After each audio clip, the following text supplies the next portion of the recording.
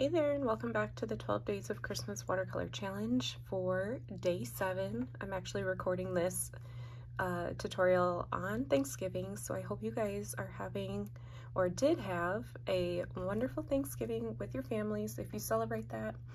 Also, just want to say thank you so much for joining me throughout this challenge. Also, if you are a subscriber to my YouTube channel, thank you so much. I'm incredibly grateful for this community. You all mean a lot to me, so thank you so much for joining me. And I hope you guys are getting a lot of joy, a lot of great tips out of this challenge, just finding a lot of good value out of it. So that is my hope. Today we are painting a beautiful snowy cabin scene. I think we all kind of dream of escaping to a cabin in the wintertime just to cozy up, and today is going to be that type of vibe. I'm going to just start by using a medium pointed round brush.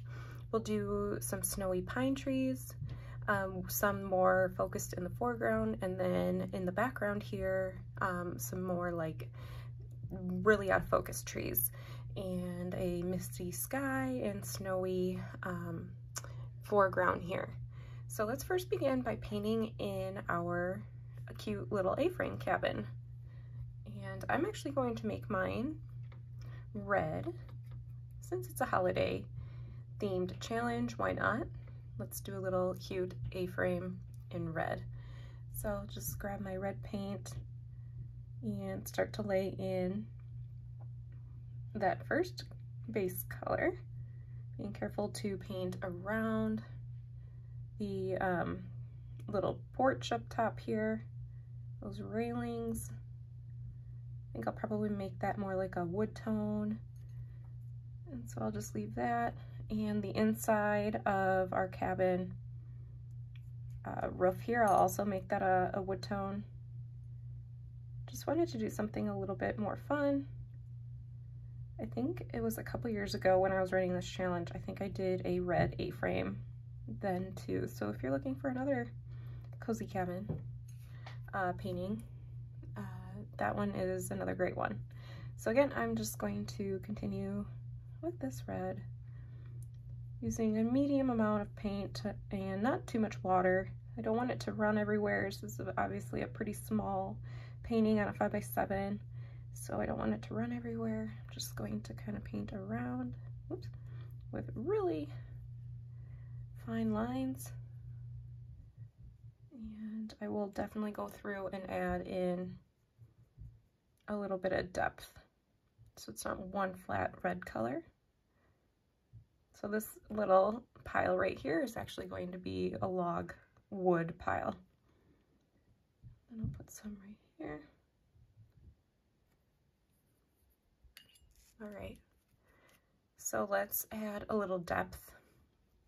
To do that, I'm just going to grab my red and mix a little bit of brown. So here I have my burnt sienna color, so it's just going to make it a little bit of a reddish brown. And then I think I'll add a little bit of the darker brown that I have on my palette. So this is the burnt umber. And I'm going to just get rid of a little bit of that on my brush and add that in up top here. It just needs to be a little more shadowed in some of those areas up top. So I'll go ahead and get rid of a little bit on my brush there and bringing that same color down along where the roof line is and over the porch, maybe down under here too.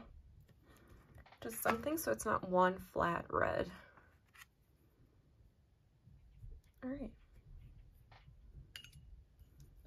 Next, let's work on the roof. So the roof, I think I'll just do it in a kind of that dark Payne's gray color. It's always a really pretty color for a roof. Kind of brings in that cool, snowy vibe. And we'll use a lot of this color in our trees because of all that snow and misty forest.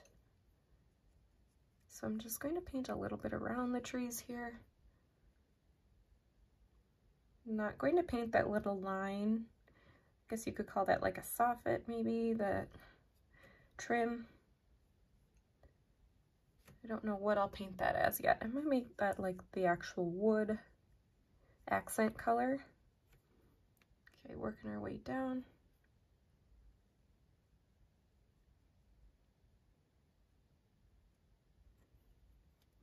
Like that.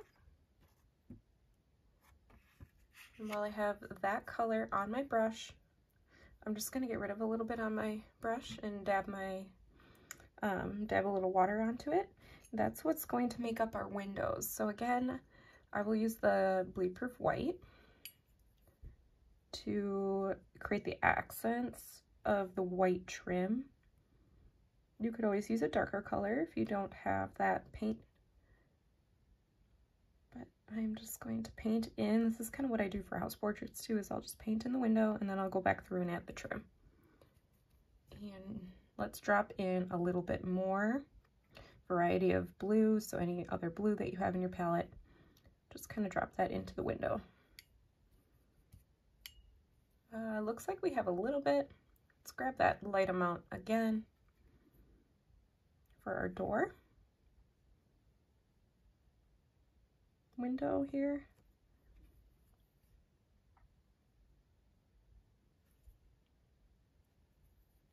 And then another little bit of blue and drop that in. So I know that looks kind of messy, but once you add in the details, it'll really change it. All right, so let's work on, since I still have a wet area up top here, I don't want to paint anywhere around that until it's dry. So let's go ahead and do our wood pile. I do need to switch to a smaller brush for the wood pile. So here's one that's a little bit smaller. Get our brush nice and wet. And then I'm going to use a mixture of yellow ochre with a little bit of the burnt umber to create that light tan wood color.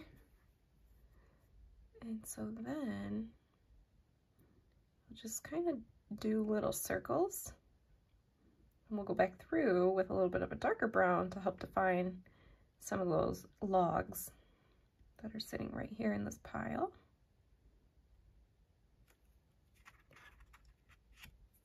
Let's grab a little bit of brown.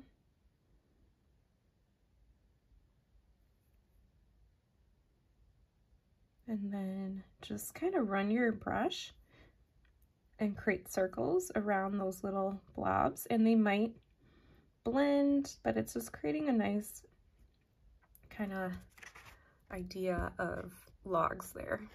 A little bit of the white speckles could represent the snow that's falling on it. Alrighty, let's now, if you have a dry roof, let's grab a little bit of the browns. So here I have that burnt umber, and I'll just add a little water to that so it makes it a little lighter, and that's what we will use, some type of medium color brown for the trim accent. So I'll just paint in that. We'll do one coming down this way. Might need to pick up more water.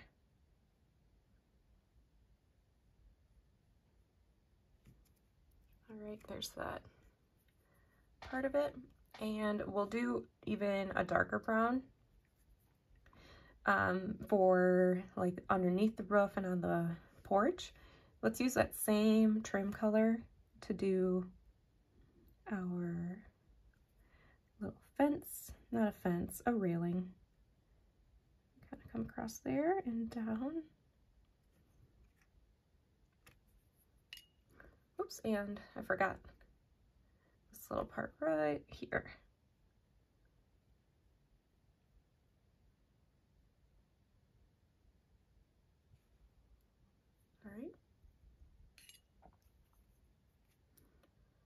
So now it's time for the darker brown. So grabbing our same brown, but now we'll add a little of that Payne's Gray to it.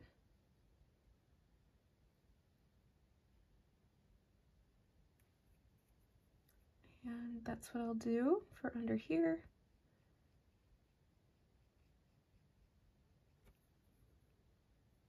That one got pretty dark, so if you need to warm it back up, just grab more brown.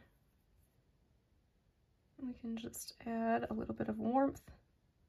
Again, I'm trying to be really careful not to run it into any wet areas so it doesn't run too much.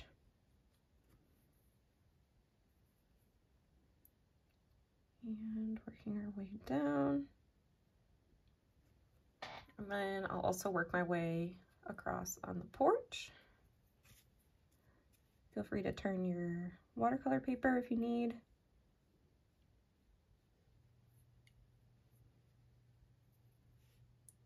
And just fill in that little piece right there.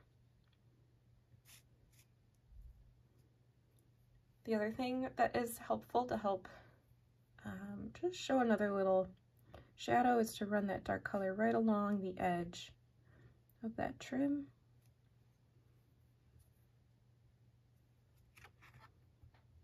So it's already starting to really pop. And again, if you want to define those logs even more, just grab some of that darker brown. And now that they're kind of dry, if you paint little circles, they should stay.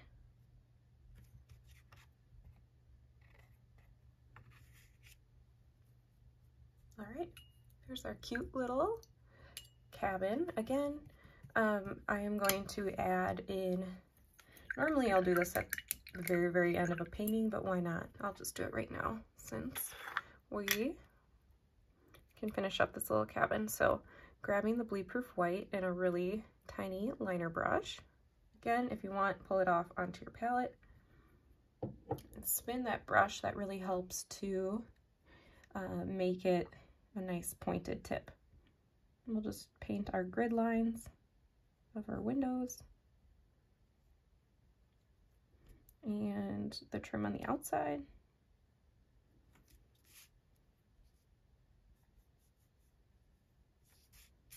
And then going up and across like that. See how much that really helps to create some detail. And I will do the same thing on this front door. If you got messy like me, I'll just kind of clean up the edges since this is a white door, like that. And I do want to add a little grid in here. We'll see how great I can do this really skinny detail, like that. And then two going across.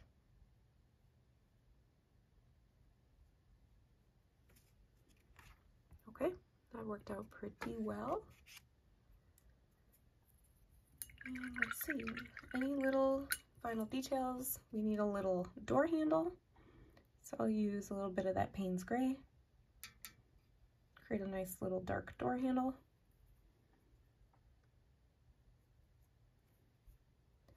And let's add, now that I'm looking at it, a little bit of depth into our railing here. So I'll just run a dark line on the side and below.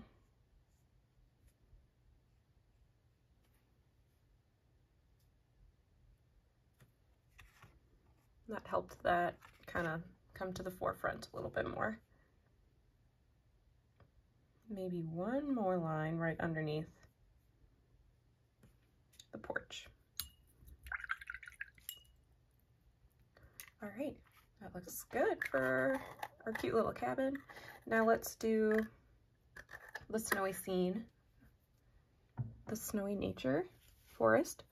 And let's start with our detailed trees in the foreground. I'll just switch to my size 4, a little bit bigger brush. We are going to be using mixes of the Payne's Gray and green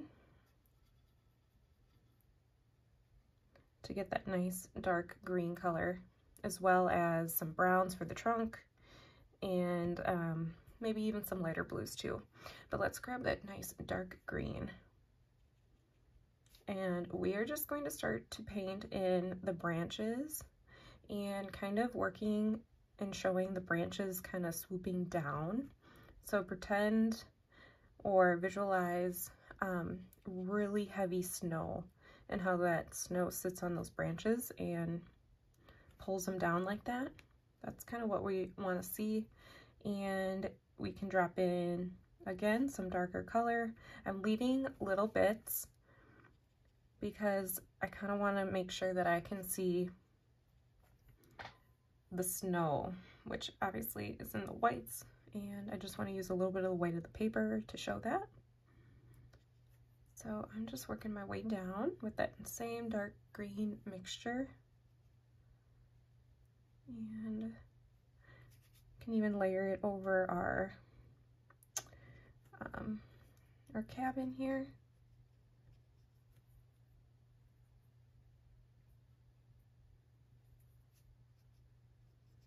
And coming down. Try to even bring some right in front of that trunk, even though we'll paint that trunk in very soon. Just something that looks a little more on the natural side, like that. So this is all I have right now, kind of a striped tree like that. Next, let's paint in the trunk. So I'm grabbing my brown, but I want to make it more of a gray brown. So here's my burnt umber with a little bit of that Payne's gray. And that creates more of that gray. Now let's see how that looks. That looks pretty good, I'd say. So anything that feels more in the gray colors. You could even add some Payne's gray on top. And then just kind of show some of that going up. It might grab some of the green, but as long as you can kind of see the brown, it's really what you want to see. And you can even do a few little pieces with the tips of your brush to show some branches coming out. But again, a lot of that white is going to be preserved for snow. All right, so that's what I have right now. And to show the snow, I want to grab a really light amount of blue. So I have this light bright blue as well as a little bit of a Payne's gray mixture. So it's now kind of a grayish light blue. I don't need a lot on my brush. And again, the green might be still kind of damp for you, and that's okay. What I want to do is just add in little specks of blue, and that's going to start to create that idea that the snow is sitting on those branches. And then to try and lighten up some areas, just take your wet brush and start to dab and smooth them into that other part, so it's not quite so stark.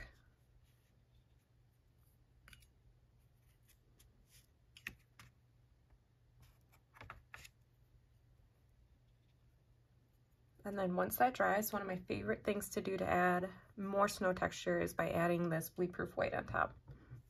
So let's let that tree just be and work on our other tree in the forefront, kind of the same idea with the greens and the Payne's gray. And showing downward hanging branches.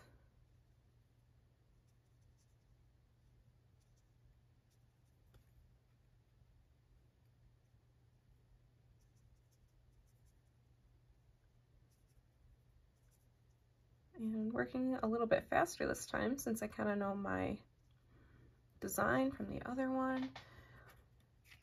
I kind of like just the look of that simple tree there. might just let that be for now and just see how that, since it's a little bit farther into the background, doesn't need quite as much detail, but I do need to go back through and add in the trunk. So here's that grayish brown. I'll add that there and hit a few spots going up. So yeah, I think I'll leave that one as is and not add anything else to that. Super simple. But even more so in the background here, that's what's going to be even more simple. And working our way back, it's going to get a little bit lighter. Oops, that's not the blue I want to mix. I want this more like ultramarine blue. I'm going to add that into that greenish Payne's Gray mixture that I have. And we'll use a variety of that, but I don't need a whole lot on my brush. Mostly water, a little bit of that paint. And that's what we're going to use just to kind of show the tips of our trees here to kind of create our horizon line back there.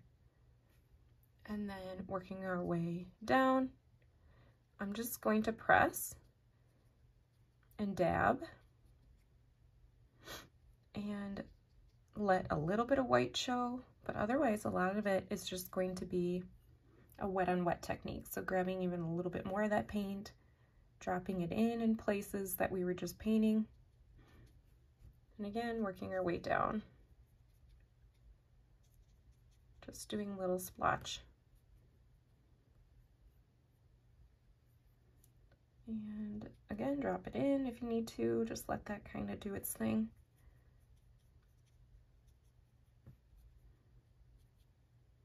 Working in our blues and our greens. Let's see, I'll just drop in a little bit more, but we want it to be not quite so green, just based on the atmosphere, what's closest and farthest away in our painting. You can even take your brush and kind of scoop up some of that just to help blend it and make it lighter, just to kind of give the illusion that those are trees in the background. Okay, let's do the same thing again for this side. Just kind of using a lot more water, a little less paint, and dropping it in to our background.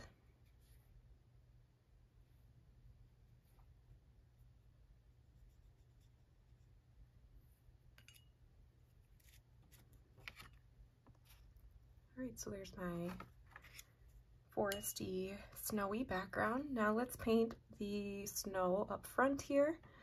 That is going to be more in the blues.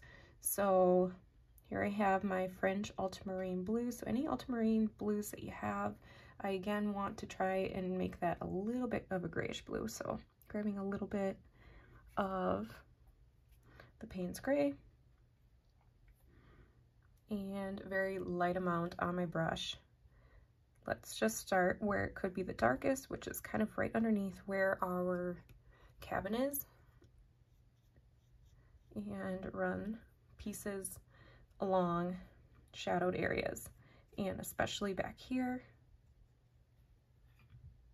and right along up top here.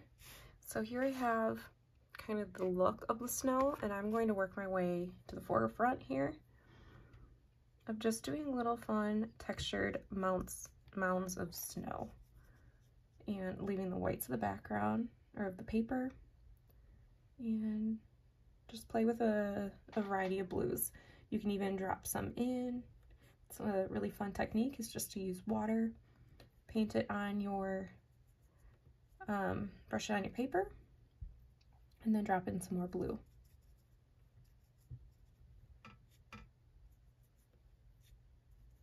All right. So this is definitely just like a quick study on how to paint a snowy scene, but I think that's, let me just grab this just to show how that little bit of snow gives the essence of that. Working into the forefront, and you could even do little steps like this like you had walked up to the front door. Okay, our sky is going to be super similar to the forefront of the snow, grabbing a little bit of that Payne's Gray, since winter skies tend to be a little bit more in the gray family, gray-blue family. And now, with a lot of water and paint on, well, not too much paint, but mostly water on my brush, I would even recommend switching to a bigger brush if you have it. Oops, let's make up a little bit more.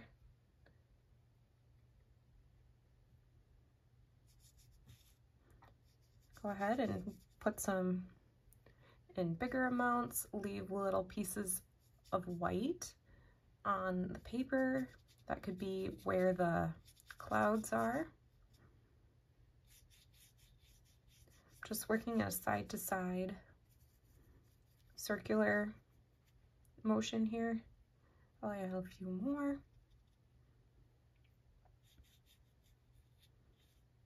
Again, that looks just like it's kind of clouds in the background.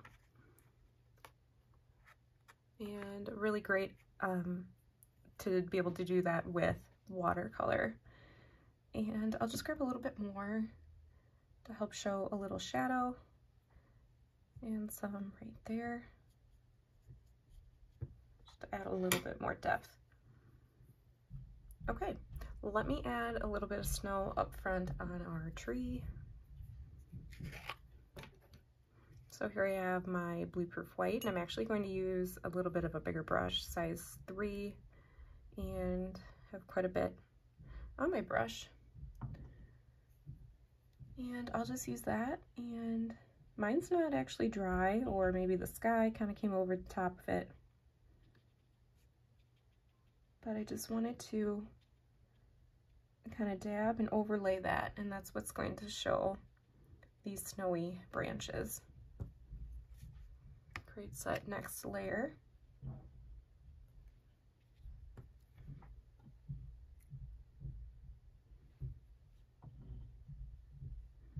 We'll do some that kind of overlap where the roof line is. Again, working our way down.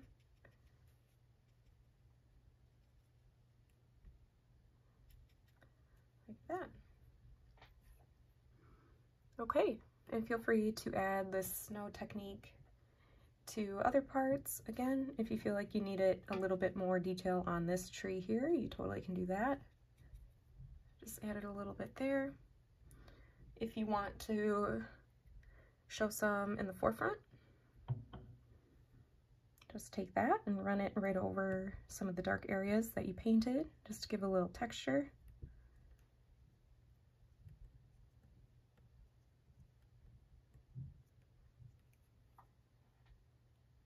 Alrighty, so there we have our snowy cabin scene, winter scene. Hope you guys enjoyed this one. I think that one turned out really pretty. I love the red popping against the greens and the blues. Please post your paintings if you are participating in all 12 days. Tag me at Windswept Design Studio on Instagram, and I will watch for your entries. And again, thanks so much for being here, and happy late belated Thanksgiving.